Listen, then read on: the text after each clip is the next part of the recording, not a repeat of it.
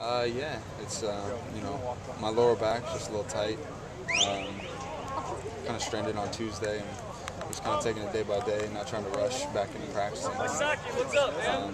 So I've been in getting treatments. I must have been in there, I don't know how many times, lost count by now, but it's it's coming along. It's improving a little bit day by day, and we're just trying to get the muscles to relax and recover and get back to normal. So like I said, we don't want to aggravate it by jumping the gun too early, getting me back out here trying to throw. So they'll ease me in, and we're kind of shooting for Sunday, Monday to come back.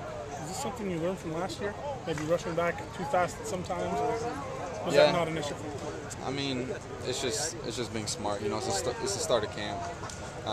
As much as I'd like to be out there, as much as it would help to get all the reps I can, it's not very sensible to go out and hurt it even more and then be out for even longer. So we're just kind of taking our time with it, making sure that I'm fully healed so I can stay out there healthy for the whole remainder of camp.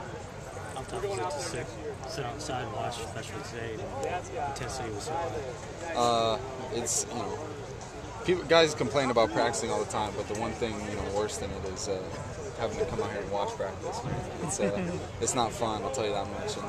And I've done too much of it in my career to continue to do it, so I'm ready to come back. And I mean, I've always been an advocate of running it. Getting reps is the best way to learn, but at the same time, it does definitely help to be able to go out there and just watch and see from a different perspective how everything's run and all that. So it does help to a certain extent, but at the same time, the best way to learn, in my opinion, is to go out there and run it. So I've been taking my fair share of mental reps, and I'm ready to go out there and run.